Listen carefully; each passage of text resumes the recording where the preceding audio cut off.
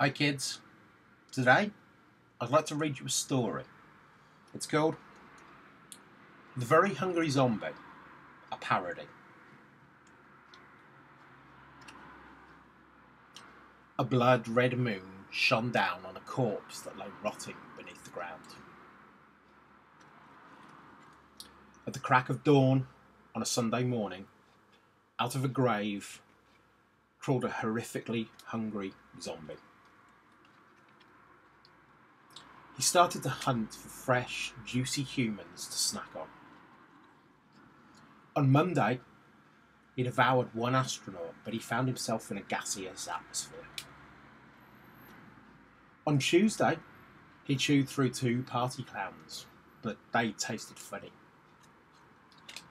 On Wednesday, he gnawed on three football players, but he found them tough and gritty.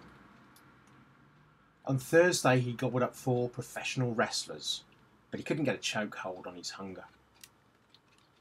On Friday, he chomped on five rock stars, but he got a terrible case of the munchies. On Saturday, he nibbled on one ear, one eyeball, one stomach, one hand, one tongue, one nose, one heart, one foot, one liver, and one pair of lips. That night, he passed out face down on a mound of corpses.